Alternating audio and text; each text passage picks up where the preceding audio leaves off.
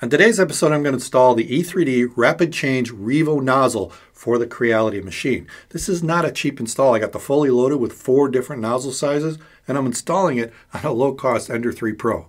Let's see if it's worth it. I'll show you how to do it, how well it works on today's Filament Friday. Filament Friday is brought to you by the generous donations of these Patreon supporters. Full disclosure, I did receive this kit direct from E3D Online. It's the full kit, which comes with a 0.2, a 0.4, a 0.6, and a 0.8 nozzle. You can install it by splicing wires with these butt connectors, or you can just replace the wiring all the way back to the circuit board. I have the 24-volt version for the Ender 3. It's 120 euros on the E3D site and 149.99 on the Amazon US site. The main advantage to this hot end is that it's all metal, and you can easily replace the nozzles just by unscrewing the old one and screwing the new one in place. You have to remove the little silicone cover to see what size it is. In this case, I'm going to install a 0.6 nozzle. If you scan the QR code on the box, it'll take you right to the documentation of how to install it. There's plenty of pictures showing how to install it. There's also a little video which will step through it as well. But I'm going to show you how to install it on an Ender 3. The first step is to remove the 2 screws that hold the metal shroud in place. There's one on the side and then there's one on top. Once you get these screws out, you can set the shroud aside, and now we can remove the PTFE tubing coupling and lift it out of the hot end. Next step is to remove the 2 screws that hold the hot end in place. Save these 2 screws because you're going to use it to mount the new one. I need to get to the electronics because I'm going to replace the whole cable. So you move the bed back and there's 1 screw on top at the front, and then flip the printer around and there's 1 at the back, and this is a longer screw.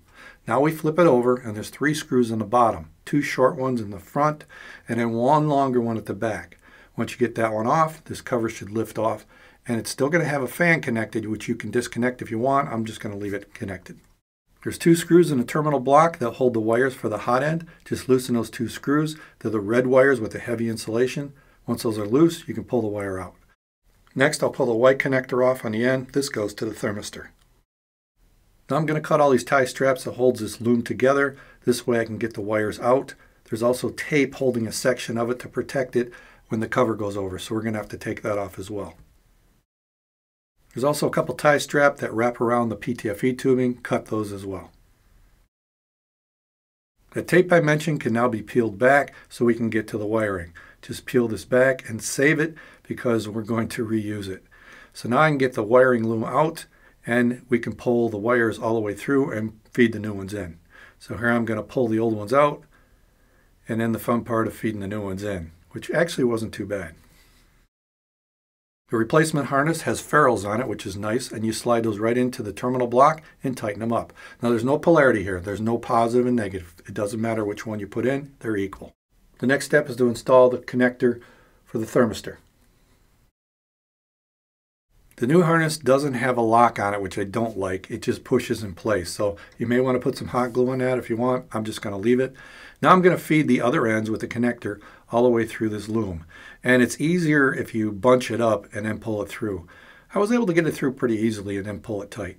So now I can reinstall all the tie straps that I cut, and then we'll reinstall the tape. So I get it on both sides, and now I tighten everything up and wrap the tape back around it. This protects the wires from being cut from the cover.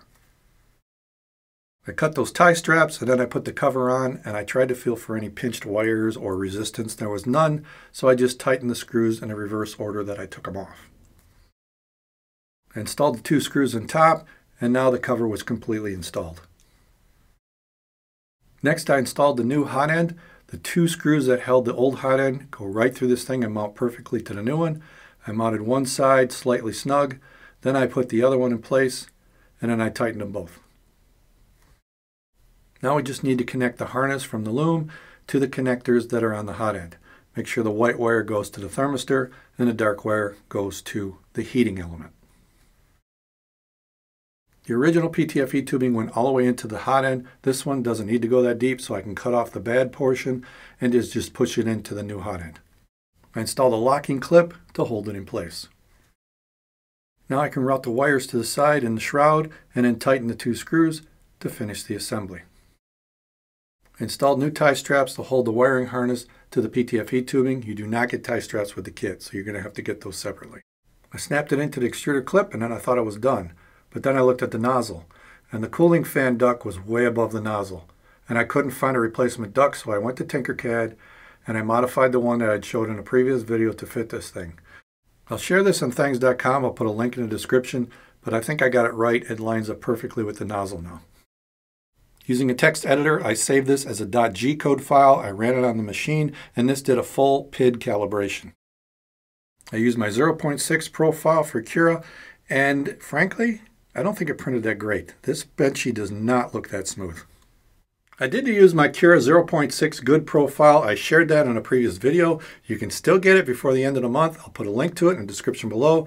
Download it from thangs.com before it's gone. I love the fact that I can change the nozzle size easily on this machine now, but I'm disappointed that there were no profiles in Cura for this, at least none that I could find. So if they're out there and E3D has supplied them, let me know in the comments below because I couldn't find them. So I guess I'm going to have to develop my own profiles just for this hot end because my existing Cura profile for the stock hot end just does not print as good. Overall, I'd say it's a really quality install and quality components.